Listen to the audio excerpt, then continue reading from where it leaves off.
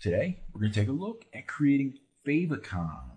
A favicon is a little icon, comes up in the URL bar, and it also shows up on a tab if you're using tab browsers, but that's not it. When you're browsing your bookmarks, you've got a little thumbnail. It's like a little image, so people can browse through the bookmarks much faster. You don't have to read every entry.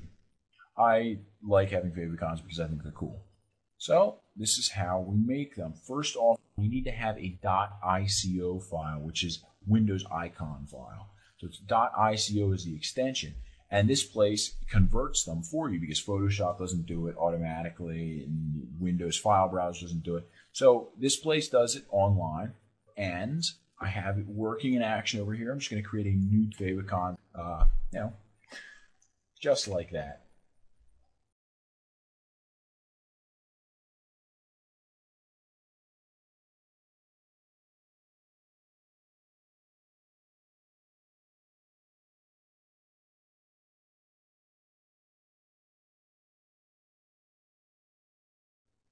Okay, so we want this to be our site's favicon.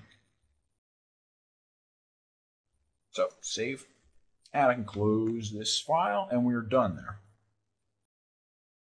To simply add a favicon, we have to hand code. It's really simple to do. You can use Windows Notepad. And well, first thing I'm going to do is make my code a little bigger. The bit of code for the favicon has to go between the opening head tag, which is right here on line 3, and the closing head tag right here. You're looking for your closing and your opening head tags. Now,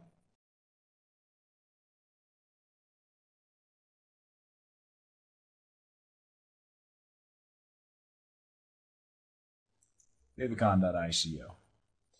So that's the file we need to reference. Look at that. We have a favicon there. We have one here.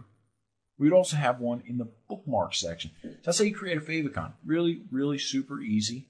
And it's just that one little line of code right here.